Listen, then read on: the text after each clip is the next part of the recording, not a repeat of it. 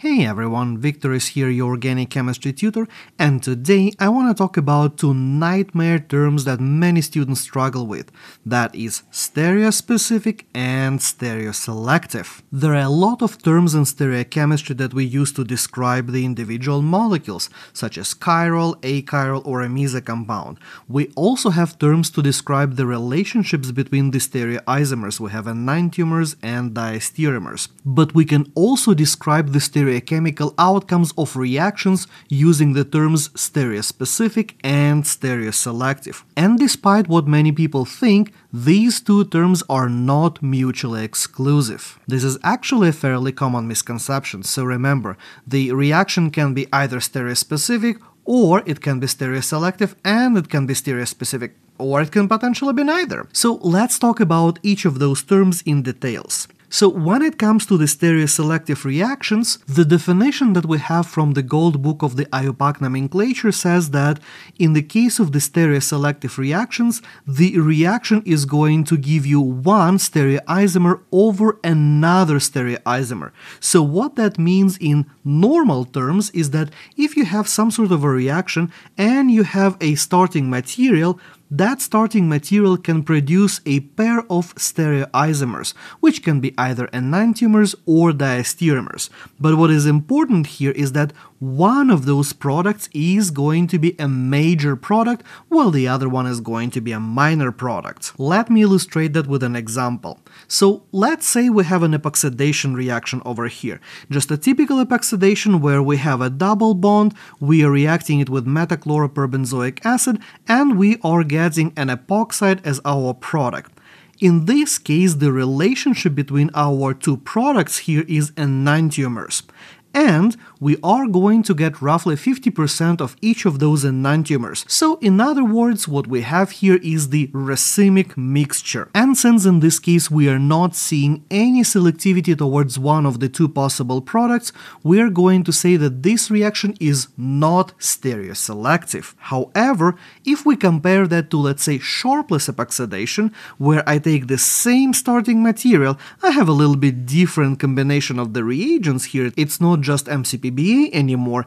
I'm going to make the same two products in this case. However, in this case, one of those products, the one that I have over here on the right side, that guy is going to be made in a staggering 98%, and that is going to be our major product compared only to 2% of the other possible product in this case.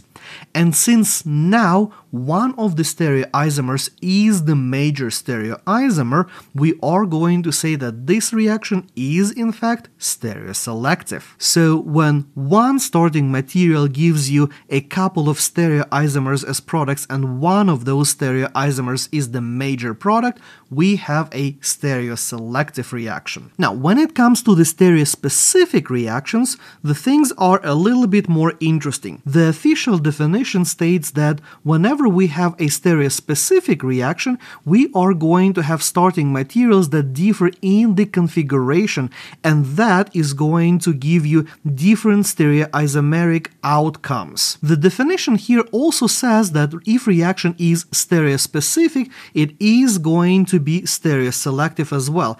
I have a little bit of a problem with this part of the definition, and I'll explain why in a couple of moments here, but for right now, we'll just go with this definition. But this definition is very mouthful. So translating that from awkward to English, we're going to say that in the case of the stereospecific reactions, the stereoconfiguration of the starting materials going to determine the stereoconfiguration of our products.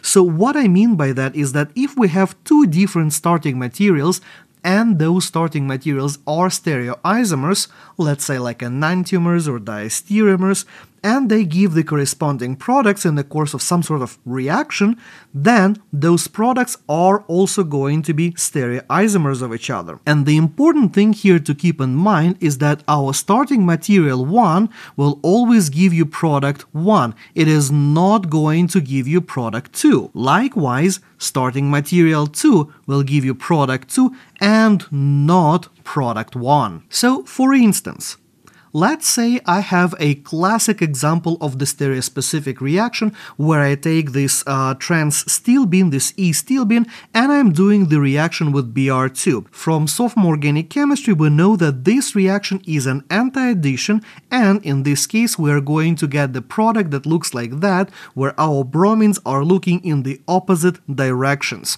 Well, this particular molecule is a meso compound, so we're not going to be making multiple stereoisomers as our products, just one product. This is an achiral molecule. However, if now I'm going to do the same reaction but with the Z isomer of my starting material, I'm going to end up with a pair of enantiomers. So my E starting material will always be giving me a meso compound in this particular reaction, while my Z stereoisomer for the starting material is going to end up giving me a pair of enantiomers. I do want to point out, however, that when it comes to our pair of enantiomers for the second reaction, we are going to end up with a 50-50% mixture, so we are going to end up with a racemic mixture. So based on the definition of the stereoselective reaction, this is actually not stereoselective. I will remind you that in the case of the stereoselective reaction has the one stereoisomer preferred over the other stereoisomer, but in this case we have two stereoisomers preferred over the overall three stereoisomers that we would get theoretically possible in a reaction like that, and the two stereoisomers that we get here, they're not actually formed in any excess, so here we have, 50-50 mixture of two stereoisomers as a result of our reaction. That's why I have a problem with the definition that says that all stereospecific reactions are also stereoselective, because in this case, well, we are not really having any stereoselectivity based on the strict definition of that. So if it was up to me, I would just take the definition of the stereospecific reactions and would just scratch out this part over here where it says that all stereospecific reactions are also stereoselective, because as I have just demonstrated, we have a problem with that. But at the end of the day, I'm just an old chemist yelling into the void, so who cares about what I think here? Anyways, coming back to our stereospecific reactions, as you can see, you will have to keep a lot of information in mind in order to figure out the difference between the stereospecific and the stereoselective reactions. And of course, there is a somewhat of an easy trick.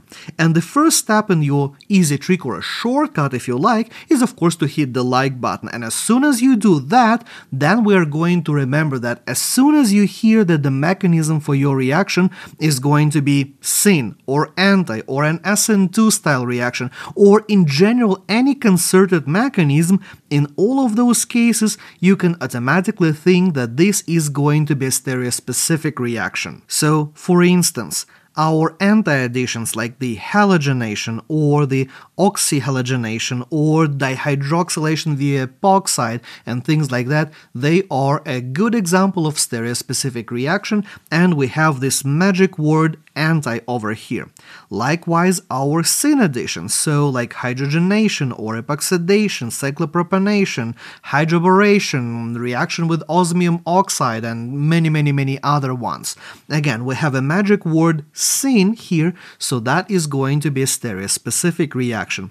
And finally, of course, we have SN2 reactions. There are not really many examples here because SN2 is, well, SN2 and that's about it, but SN2 reactions, they are also stereospecific reactions. So as a take-home message, remember that in the case of the stereoselective reactions, you are going to have one starting material making two different products that are stereoisomers of each other, and one of those products is going to be the major product. And in the case of the stereospecific reactions, you're going to have two starting materials which are stereoisomers of each other, and they are each going to give you different products. And as I've mentioned before, for our stereospecific reactions, it is physically impossible for starting material 1 to give product 2 or for starting material 2 to give product 1. So for stereoselective reactions,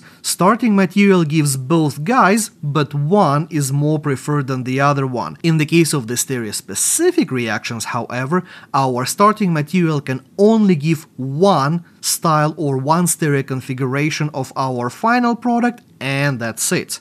We cannot form the other version, the other stereoisomer. And that's about it. Go to organicchemistrytutor.com for practice questions and more tutorials. Check out this video next, and I will see you next time.